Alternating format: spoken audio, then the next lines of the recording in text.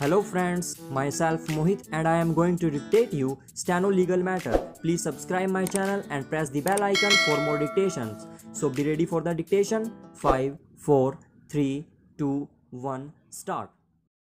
The petitioner learned nothing about any further steps which were being taken against him until 25th of August 1962, when the list of students guilty of unfair practices at the examination was notified and the petitioner was declared to have been debarred from appearing at the examination for the years 1963 and 1964, and his examination for the year 1962 as having been cancelled. Stop.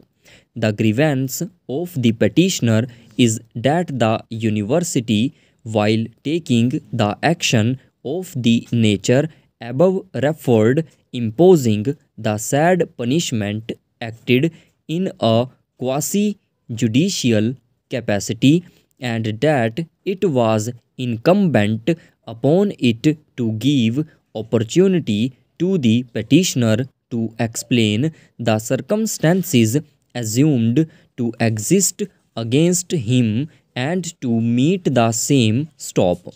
This was not done. The committee thus acted against the principle of natural justice. Stop. The petitioner made a demand for justice, but the wrong done to him was not rectified. Stop. On these allegations, the petitioner seeks to quash the punishment imposed upon him. Stop.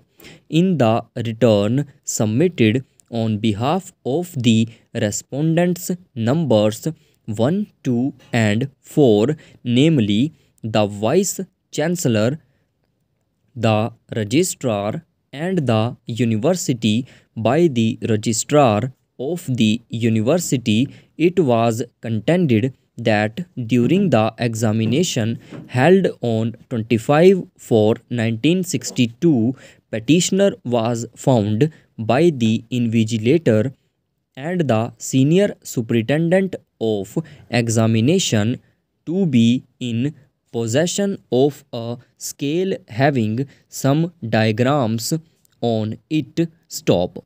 Thereupon, as per instructions issued to all the superintendents at an examination for dealing with the reported cases involving alleged unfair practices, the explanation of the petitioner was sought for his possession of that scale with diagrams on it, and his answer book was at once withdrawn. Stop.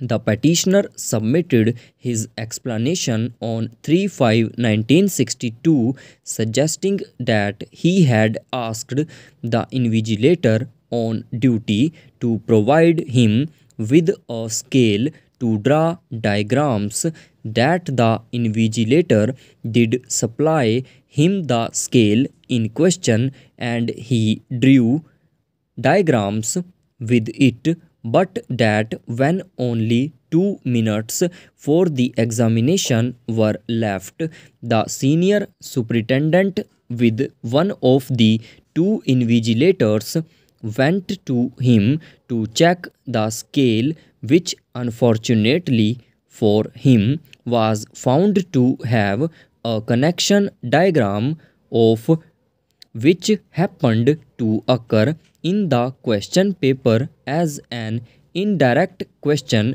In view of this explanation, reply of the 2 invigilators on duty was sought in writing to the same. Stop. They filed a joint explanation denying the fact that they had supplied any scale to the petitioner. Stop. The senior superintendent therefore was justified that the petitioner used the said scale with a diagram on it. In answering one of the questions, stop.